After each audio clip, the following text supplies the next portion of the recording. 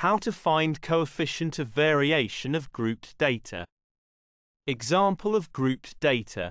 In this example there are 7 classes and number of sample size is 60. The frequency is given in front of each classes. Finding mean. In order to find mean, first we will find midpoints as represented by xi. By adding 2 class limits, then divide by 2 to get values of midpoints. For example, the first midpoint is 74.5, which you will get by adding 65 and 84, then divided by 2 to get 74.5. In this way, you will find all midpoint of remaining 6 classes.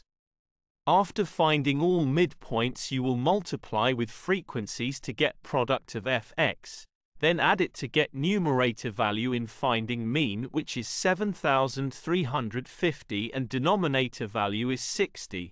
Thus, the mean in this example is 122.50. Finding standard deviation of grouped data. The numerator value for finding standard deviation is 72,960 and denominator value is 60. Thus, the standard deviation in this example in Formula 1 is 122.50. When we subtract 1 from sample size in Formula 2, then the value of standard deviation becomes little higher as compared to Formula 1, which is 35.17. Finding coefficient of variation of grouped data.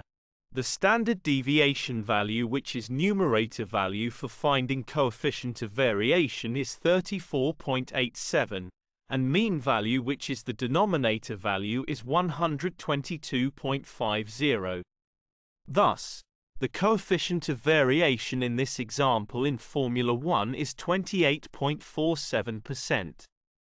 The coefficient of variation in Formula 2 is little high, which is 28.71%, because of subtracting 1 from sample size in standard deviation Formula 2.